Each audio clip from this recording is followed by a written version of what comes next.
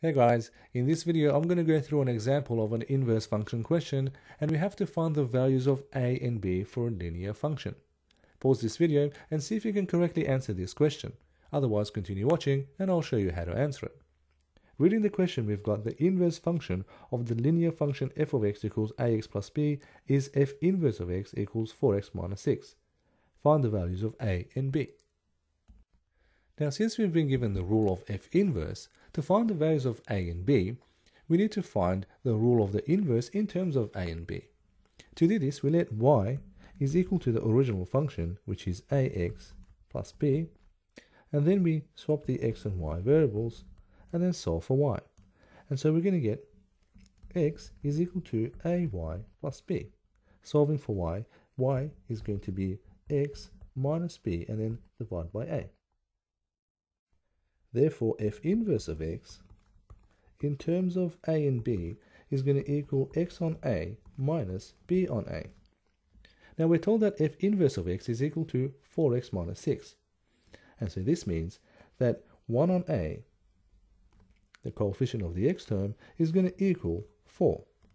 And b on a, which is the constant, is going to equal 6.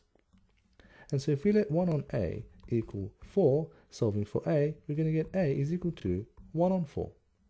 And if we let b on a equal 6, then we know that b is going to equal 6 times a. We know that a is equal to 1 on 4, and so this is going to be 6 times 1 on 4. Simplifying this, 2 goes into this 3 times, into this 2 times. And so therefore, b is going to equal 3 on 2. And that's it for this question, guys. If you found it helpful, then give it a thumbs up or comment below and let me know. And if you guys want to practice exam questions related to inverse functions, then log into the Maths Methods Club. And from the main topics, select Functions and Graphs. And then select Inverse Functions. Here you're going to see all the inverse function questions asked in the previous exams. If you want to try tech-free questions, just go to question type and then select tech-free.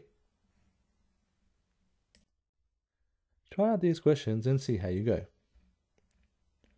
Good luck, and I'll see you guys in the next video.